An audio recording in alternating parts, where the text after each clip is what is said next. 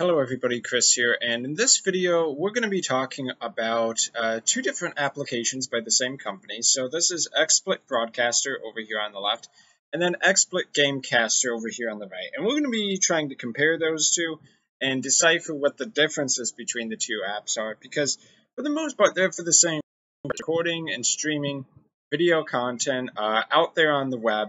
In many cases, it's going to be games that people are going to try to use these for, especially XSplit Gamecaster.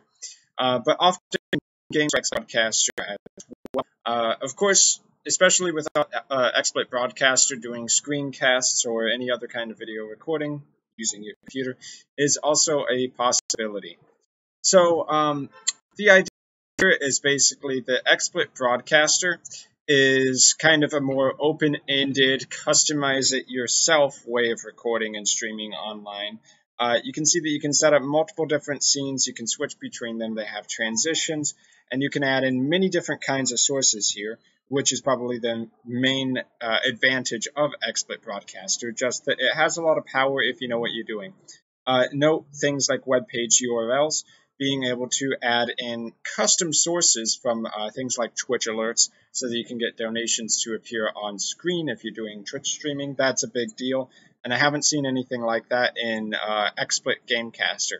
So XSplit Gamecaster, it's more kind of you just set it up, you open it up, and connect to a few accounts, and you'll pretty much be ready to go. So XSplit Gamecaster is kind of like a broadcasting for novices kind of tool. Now, definitely can be used for professional streaming. I'll show you. It's got an in-game interface, so XSplit Broadcaster doesn't have this.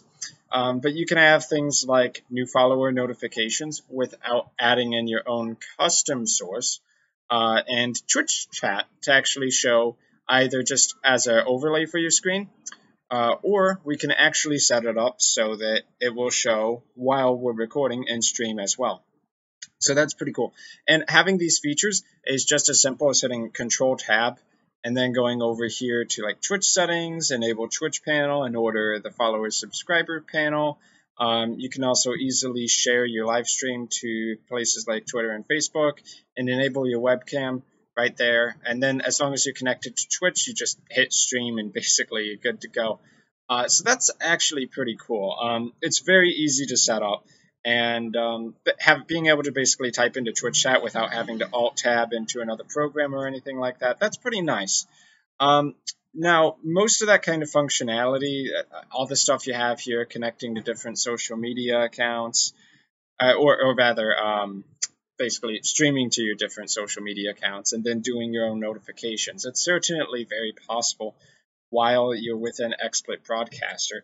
Now you might need to use like kind of have your web browser open in some of these cases.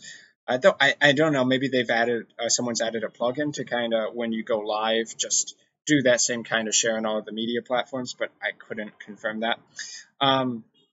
But really, there's nothing you can do in XSplit Gamecaster that you can't really do in XSplit Broadcaster. It's just a matter of going through the settings and getting it set up. So if you want things like on-screen alerts, you're going to need to go down to Other for the sources and add in web page URLs, that kind of thing. Manually add in your webcams or face rig virtual camera, whatever you happen to be using. Mess with your microphone audio settings, customize your different scenes. So one really nice thing is this BRB graphics overlay in Gamecaster. So you can enable this whenever you are not actively in the game. You're like your alt-tabbed. It's going to automatically switch to this. You can check to and now audio, and you can show your usernames for your different Facebook pages. Now you can do that here too. All you would need to do really is set up a scene 2, add in a graphic for the background with like custom images or text for like your Facebook, your Twitter, your Twitch, whatever you happen to be using. And then you would just switch between them either using a hotkey or pressing here on the keyboard. The difference is Gamecaster kind of automates that for you. So the things in Gamecaster are easier to set up.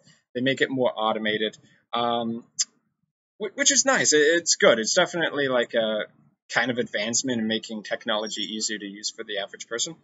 But the downside is, as far as I know, it really is only for gaming. So if you want to stream like your entire desktop, or you have some external connections, like I guess you could just have. Huh. Yeah, I'm thinking about like if you wanted to have like a full Canon video camera and just have that as your Twitch stream, which some people do that kind of thing. You wouldn't want to do that in Gamecaster, because for Gamecaster to really work, you gotta have that overlay. You gotta basically have a game launched and then you stream, or you record to your hard drive.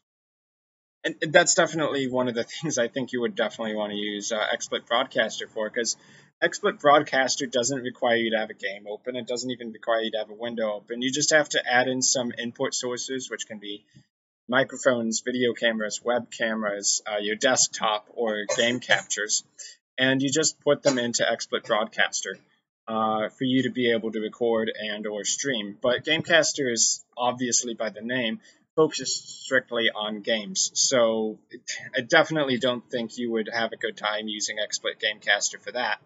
But if you're just looking for like a basic setup to stream to Twitch, FPS counter, basically being able to have new follower notifications.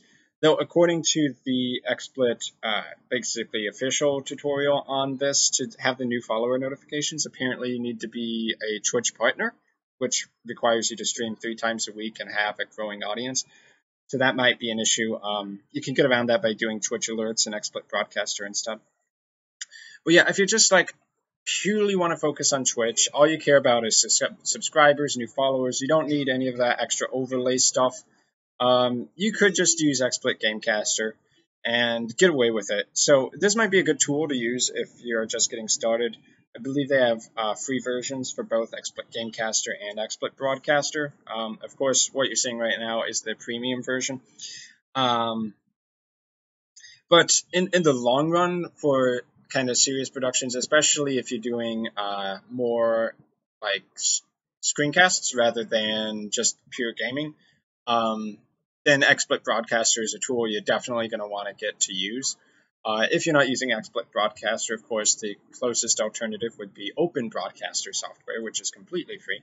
But yeah, hopefully this gives you a good idea of the differences between XSplit Broadcaster and XSplit Gamecaster. Obviously, you can both use both to stream to Twitch, stream to YouTube, whatever you want to do.